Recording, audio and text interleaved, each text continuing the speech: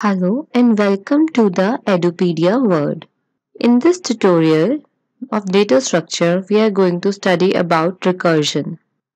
So we study what is recursion, the general structure of recursive algorithm, how to do recursive program and manage their stack, and we'll do some examples. So now let's see what is recursion.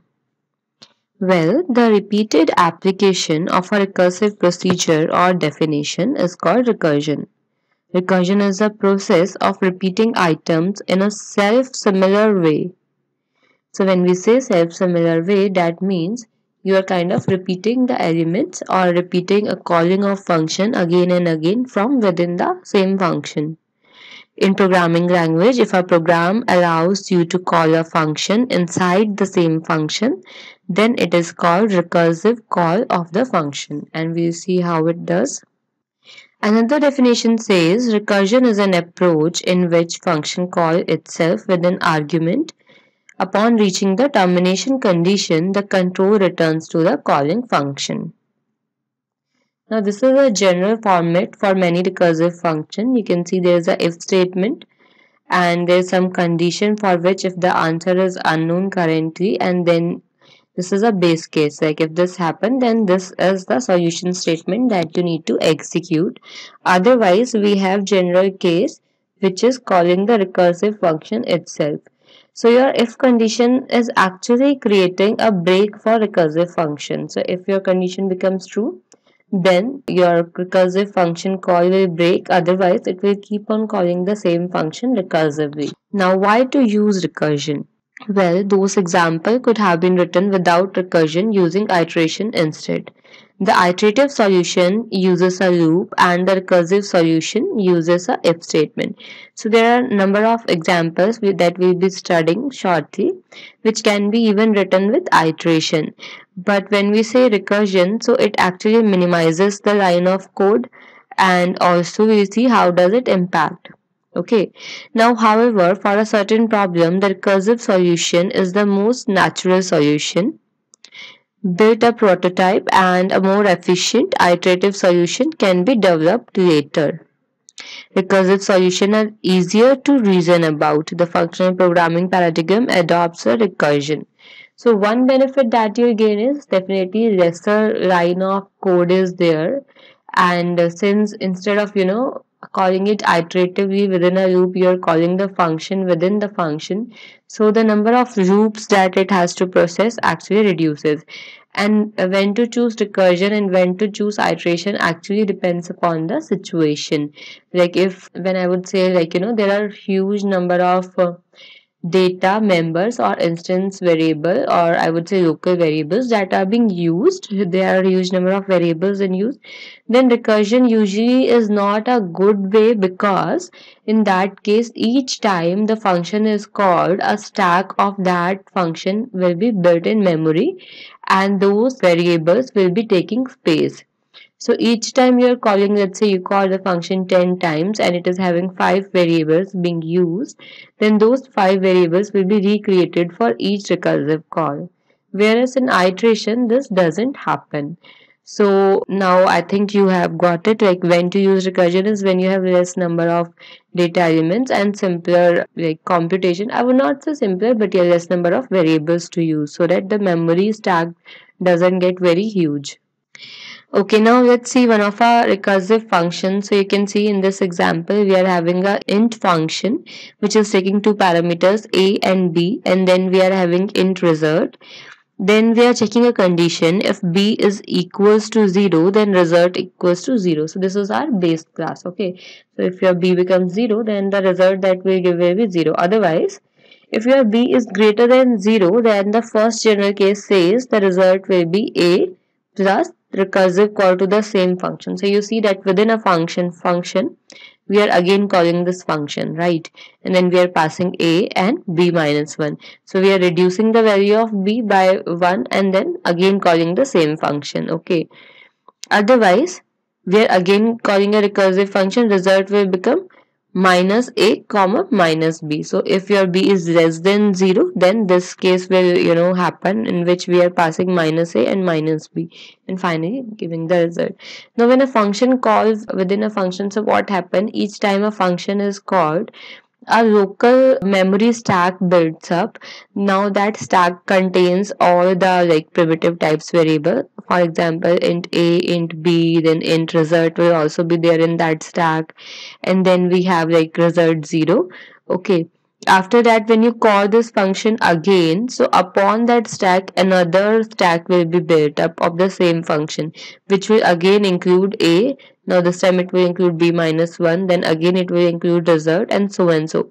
So till the time this recursive function call get completes, I mean it reaches to a condition where it does not have to call the function again, which over here is b equals to 0. It will keep on calling the function again and again, and thus building the stack trace. Okay, this is what I am talking about. This is how the stack begins. So you can see, initially on the first call the stack begins, and we are having a, we are having b, then it also contains some of our result address, then result is a variable, it might also contain some of the other fields that it has to use internally. So this is like the original call when we say function 5 comma 2. Okay, so now this is the stack that is formed.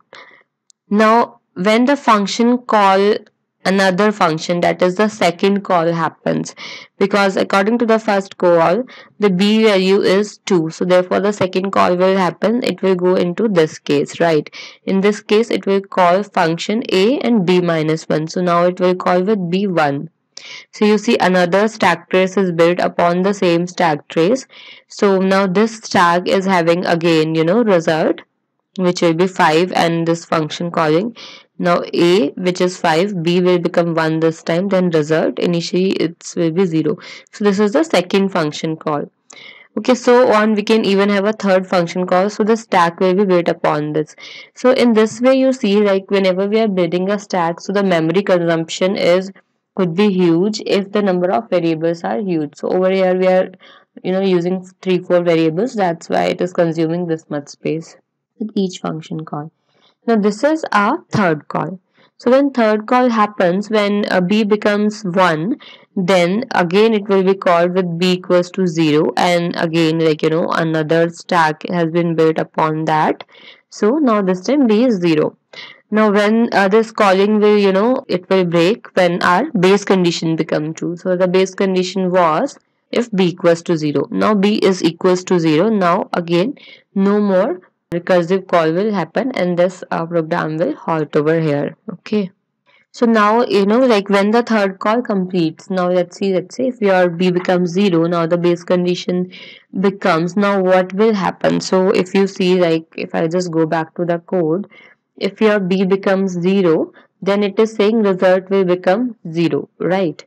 Otherwise it was keep on calling the function again and again. But now, like since the stack has already been built, how the things will be removed from stack.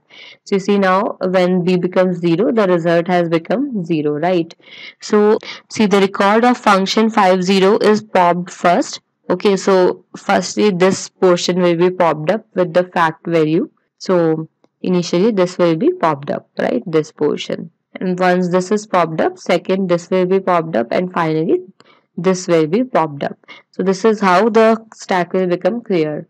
So after the second call finishes, since because it was a recursive function, so the initial function is still on. Now when the second function has to get over, so it will release its own memory space in the stack, and finally the third one releases. So when the third one releases, the record of the function 52 is popped with the last fact value.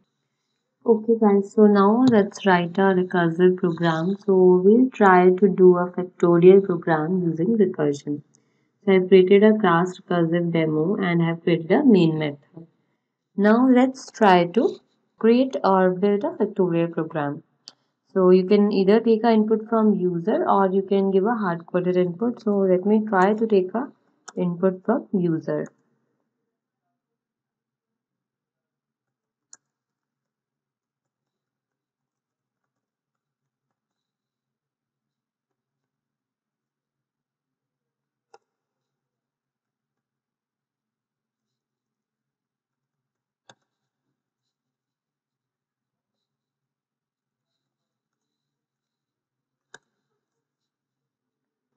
Okay, so I'm going to use next in, and now let me take the input. Okay, so I've taken an input. Now I'm going to pass this input in my program known as, or in my function, which is say factorial.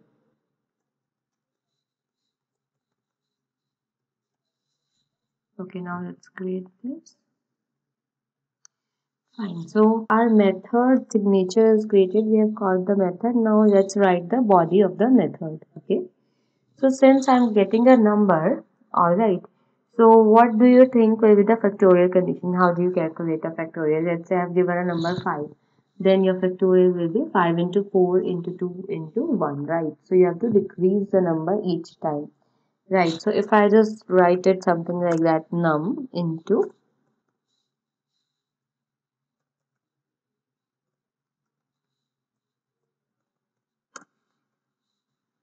alright. So what this thing is doing, as far as this ignore the errors and let's see what it says. So it's saying num into multiply factorial num minus 1. So initially num was 5. So it is multiplying it with the call of recursive function which is factorial. So it is multiplying it with the result that will obtain by doing num minus 1. That is result that will obtain by doing 5 into factorial of 4. Similarly, another call of recursion will be made in which num has currently become 4. So it will do 4 into then 3 because factorial of 3 is again calculated. So a recursive call will be formed. Now let me write the proper code. So this is something I want to return, but I need to have a break condition like where I want to end. So I want to end my program where my recursive call ends. So that will be when my num equals to 0. Okay. So if num equals to 0, then it will return 1. Alright, otherwise it will return num into factorial, and since it's returning an integer, let me change the return type to void. Alright, now this function is actually will return the factorial. Now let's run this program once.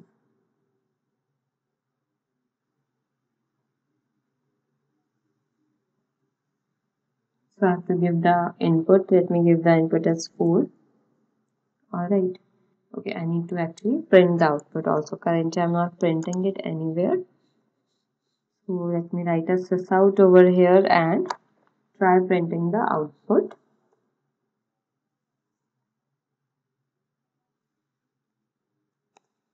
So you see the output 24 is returned. Right, so the factorial of 4 is 24 and we are getting the output. Now let me show you how this actually works in a notepad. Okay guys, so this is a start trace that I'm trying to draw. So initially when the first call of factorial happens, this is the first call. The value of num is 5. So this is actually num. Okay, bear with my drawing because I'm not too good at drawing, but yeah, I'm trying. So this is like num 5. And after that, like when this condition is seen, so if num equals to 0, so this is false. Therefore, it will go into this. Now it is saying return num into factorial num minus 1. So again, one more call happens. So this is like a second call, and in second call, what is happening? It's saying num into. So num currently was 5, and it is multiplying it with another call. It is multiplying it with factorial num minus 1. So it is basically calling your factorial function, and like what will be num? It will become 4. Okay. So it is multiplying it with 4. Alright. So now this is the second call. Over here num has become 4. Okay. Now again, like since it's cursive call, so again this has become 4. So it will again check if num equals to 0. So this is false. Again this will be executed. Over here it is going to check num into factorial num minus 1. So what was the previous num? Like the previous num was this much. Okay, so now this thing need to be multiplied with your again a factorial of num minus 1, which will become 3. So the output of this that it will, like get as num will be 5 into 4, right? So this will be 20. So basically it's multiplying your 20 with factorial of 3. Alright. Then factorial of 3 will again, do a recursive call. It will check if num equals to 0, which will become false. Now your again a call will happen. Now this time it's num into factorial. Now this time your num will has become like it was 3, but upon the previous multiplication, so 20 into 3 will give it 60.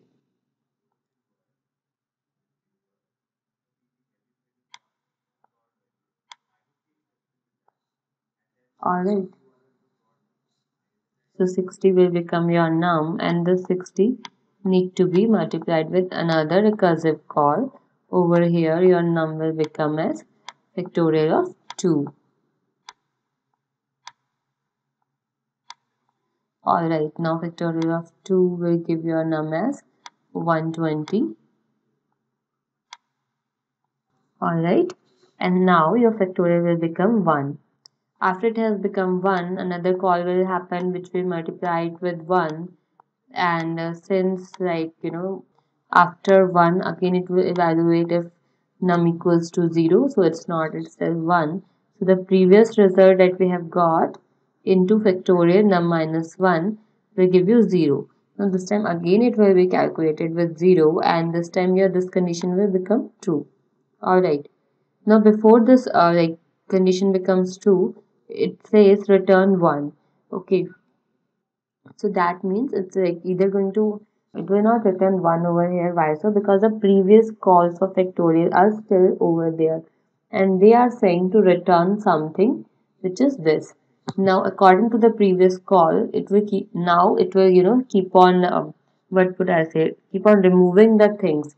So I should rather write it as 3 and over here as 2. So when it does the remove, then it is actually going to multiply. So the factorial of 2 is will be multiplied with the previous one, which is 3, and then it will be multiplied by 4 and 5, and the final output that we will get will be 120.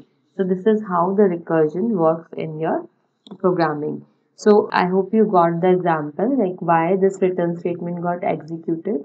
That's because when your condition becomes true, all the previous call which was pending to be ended due to the factorial function will now be popped up from the stack, and their result will be multiplied with the previous result, so and so, and finally your the ultimate result will be returned, that is 120. Okay guys, so thank you very much for attending this video. I hope you will try some of the recursion example yourself. Thank you very much.